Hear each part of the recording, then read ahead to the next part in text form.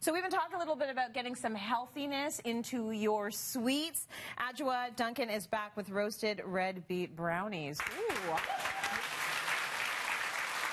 I'm loving where you're going with this because it still looks like a brownie that I would want to eat, but there's beets in there. I actually really like beets as well, but I love chocolate. Yes, same here. A lot. So what I'm doing is I'm peeling a roasted beet. Okay. And normally you would do it with gloves, otherwise you get bloody hands. Or not bloody hands, beady hands. They do. It looks like it looks terrible, right? Yeah. So what you're going to do is I'm going to get you to pulse this a little bit for me. Okay. I'm going to add some of the butter to this because this is butter and cocoa powder and chocolate in here. Just because it might need a little bit. Good. It might need a little bit of help. All right. And it's all attached properly. Yes. Okay. So there's no beets coming on me? No. There you go. All right. And then I am going to mix the rest of the butter and chocolate and cocoa powder into here. Okay. Butter and chocolate and cocoa powder. Yeah. So I think you're done. The recipe's done. Basically. That's it. That's all you need. And then sugar.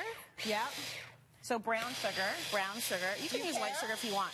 Okay. I like the taste of brown sugar. That's why I always use it. Yeah, I like the taste of it too. And then 8 egg yolks. You could, if you really only have eggs, you can just use probably 4 eggs. But I like that how dense it is when you use egg yolks. Okay. All right. And then you're going to put the beets in here. Okay. Let me give it one last little thing, and let's see if I've done it. Are you okay with the consistency? Chef. Sure. Yeah. That's fine. as good as it's going to get. Here, we'll throw that there. In here? No, in here. Okay. And then I'm going to add some vanilla. Let me get the rest of this out. Okay, so the good thing about using beets in a recipe like this is you get that denseness because it's a brownie, right? Yeah.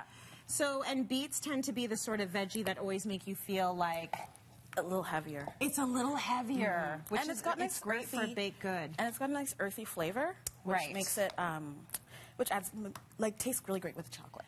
It also is sort of, because it's that deep, dark red color, it's not changing the color profile too much from the chocolate. No, but I think it makes it prettier. Like it adds a little bit of pretty. It adds a little bit of like a pinky red to it. Yeah, it does. So flour, baking powder, and salt. A little pink salt. Yeah, I use pink salt because, well, I like it. Also, it's pink.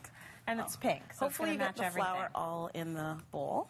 Do you think it's going to taste more red velvety because you're putting all that beady goodness in there? Okay. If you could do me a favor. We've gotten a proper shot of it yet, but oh well. We can cut some more. Okay. Oh, very good. It just tastes like... It's like smooth like butter. You barely really taste the beet. Like it's if you don't like beet, I'm sure you could probably taste it anywhere, but yeah. Otherwise, it's pretty simple. And then when I bake it into a dish, I line the bottom with parchment paper. Nice. Right? Just so then you can cut the sides out, and then when you cut it, you get the clean bottom. Otherwise, you're forever trying to get out of the pan. Okay, so you've put that all into a pan. Yep. What's your next step? In the oven. In the oven for how long? 25 minutes-ish. Okay. When it starts to come up, then I would take it out so it's just underbaked a little bit. That is a very important thing. Otherwise, you get pucks. Yeah. Right? So you don't want that. You want it to be just a little bit underbaked. You take it out. You let it sit for a little while. I put in the fridge all the instructions on cityline.tv. They taste amazing. Adjoa, thank you so much for that. Welcome. We'll be right back. Stay with us.